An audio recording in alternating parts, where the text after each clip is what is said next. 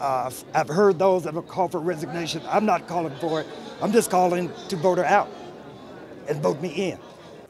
Senatorial candidate Mike Espy opened about his views on his opponent's controversial joke about public hangings. Espy oddly avoided local media for days as Cindy Hyde-Smith's comments and reaction dominated headlines. After being asked 6 times to explain it, to clarify whatever, she didn't. So then I think it's even worse. I mean, it just seems to me that right now political leaders think that humility is some kind of form of weakness. You know, to apologize or to say I'm sorry or to forgive me, I made a mistake. Some don't want to do that because it's a sign of weakness, they think. I really think it's a sign of strength. Cindy Hyde-Smith has been under fire for saying she would sit on the front row of a public hanging to apparently humor Tupelo voters at a small campaign gathering earlier this month. The former Secretary of Agriculture strong in his rebuke of her comments, yet very careful not to push a radical agenda. So what I'm trying to do is be the candidate that reaches across and brings everyone over together. I'm not going to dwell on this as a racial issue. What I'm trying to do is make sure everyone understands that we may have come over here on different ships, but we're all in the same boat now. Education, health care, job development, pre-existing conditions, all of these are issues that are primary here in Mississippi.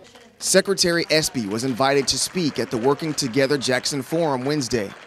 Every month, a diverse coalition of business and community leaders meet to talk about a progressive agenda. Sarah Campbell with the organization. Working Together Jackson and Working Together Mississippi will not tolerate any words or actions that impede these goals by degrading any person or group. We urge the candidates in this special election to rise above the history of racism that has too often been a part of public life. Secretary Espy recently accepted a November 20th debate against Cindy Hyde-Smith. He plans to show her weakness on health care issues since being appointed. This is the #1 issue in Mississippi today, health care. We have all these rural hospitals closing because our leadership in Mississippi did not accept the Medicaid expansion money that was offered to it a couple years ago.